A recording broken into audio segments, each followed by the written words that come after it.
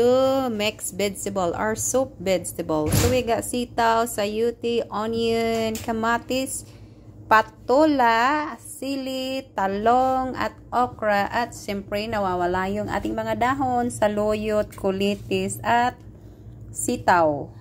So we're gonna go and boil the water here, guys. And then we can add it our fried fish. And we're gonna add it our onion,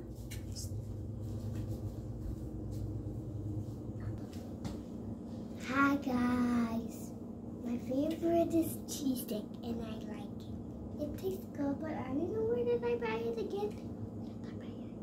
But yep. So yan guys, konting interrupt kasi may ganong mag-ahay sa inyo at ito ilalagay natin yung tomato and we're gonna boiled our soup. Cover up. Now it's boiled. We can add it our sayuti.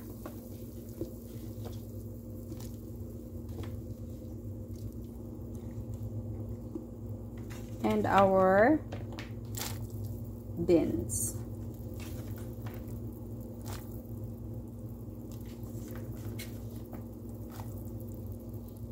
And we can add in some salt.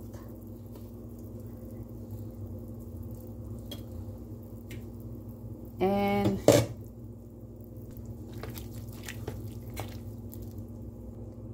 a little bit of seasoning. Guys, it's forget to put, I just put some BB shrimp. It can give more taste.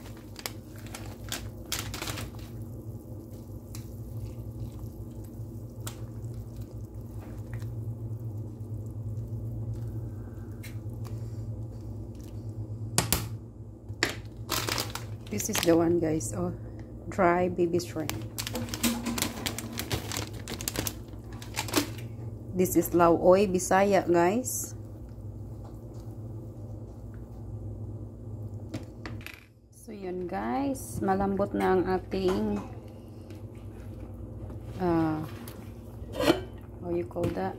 So we can add it our eggplant, okra, eggplant, and patola.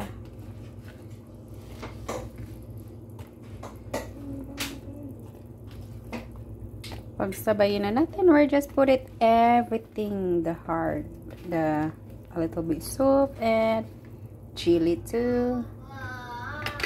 And paghalo-haloin lang natin.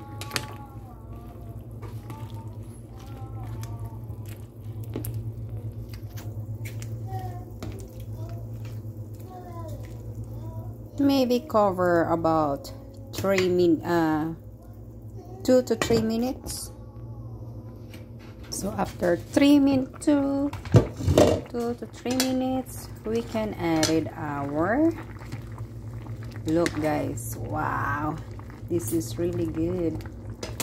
So all the vegetables done, so we can add it our greeny leaves. The greeny leaves, we're just gonna dump natin ng ating saluyot tsaka kulitis at konting talbos ng sitaw, and we can turn it up our heat. I just turn up our heat, tapos ganyan lang siya guys, luto na yan. Just turn it off and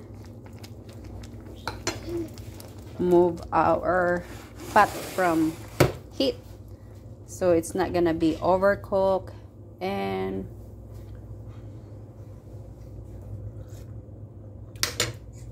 cover it. Done. That's easy vegetable cook. Thank you for watching. Please give me thumbs up, comment below, like and subscribe. Thank you very much, guys.